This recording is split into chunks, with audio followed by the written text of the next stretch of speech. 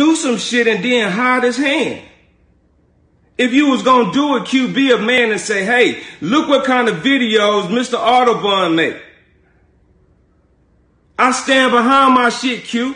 But I can't stand with you and I can't agree with you for being a hoe ass nigga for wanting to go send out some shit. So I'm gonna be this nigga you want me to see, Q.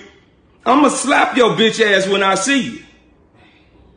Yeah, let it be known the mayor gonna slap Q bitch ass for trying to goddamn ruin my campaign. So see, y'all see me be professional, talk without cursing, and be a stand-up guy to prove that I can lead this city. I got a plan. I wrote it down on paper. I did so many interviews with positive information about this fucked up ass city, Pritchard. Stand behind it. I'm gonna slap the shit out of Q bitch ass tonight. Point blank, period.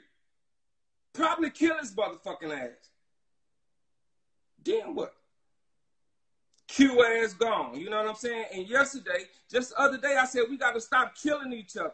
We got to stop doing that shit. Because somebody asked me, how you going to bring the crime and the gun control down? Shit.